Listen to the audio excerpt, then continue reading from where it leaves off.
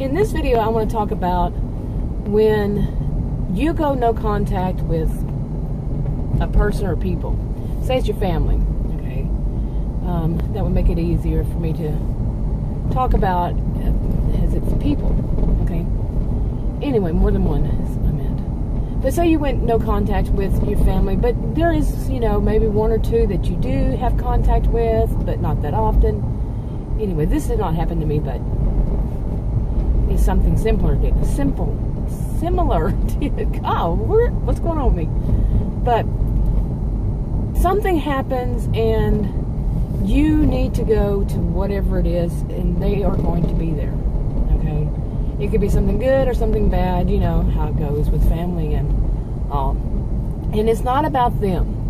This is how you're telling yourself, it's not all about them, and you're not going to let them ruin it, whatever it is, make you feel guilty or whatever if you didn't go, or you do really want to go and whatever.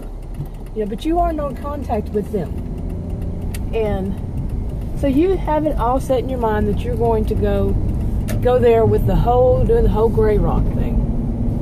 Where you just don't give them anything, don't let them get to you, and I can barely see. And so you have it all, you've rehearsed how you're going to do it and everything. Okay, that sun is something else. I had to click it off because part of that down there, I couldn't even see the street light. Yeah, it's pretty bright. It's the sun right in my eyes, Okay, maybe now I'll be able to see. Whoa, that was something else. But anyway, where was I? So I was talking about you're all ready to go gray rock to whatever it is that you're having to go to. And those family members that you have gone no contact with are there. Okay, now, this could happen. And it's kind of happened to me before in a different way, though. This story is kind of hypothetical and fictional.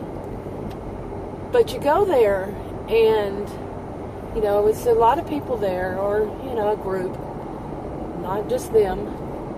And they let everybody who's there know. This is how they put it. They let them know that they have gone no contact with you. Okay? Yes. They switch it around on you and say that, they don't put it that, might not put it that way, that they've gone no contact. They might say that they disowned you or something. But they're going to turn it around. And everybody there, tell everybody they went no contact with you. Okay. So I'm just saying this in case, you are going to have to go through that, and you need to know, just keep that in mind that could happen.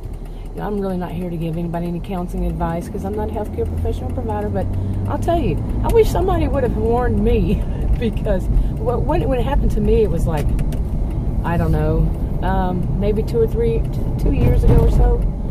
And, yeah, it wasn't in person.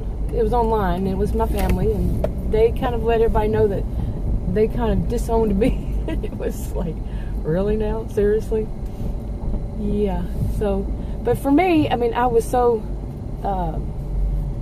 I guess I've been through enough, and processed enough and everything that I didn't really let it get to me, but it was kind of,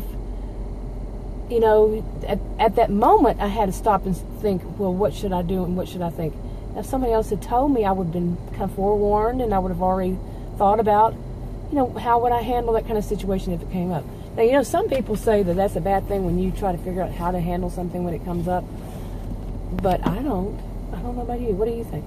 Anyway, this is a short one. Leave a comment below this video on YouTube. Talk to y'all later, or just below.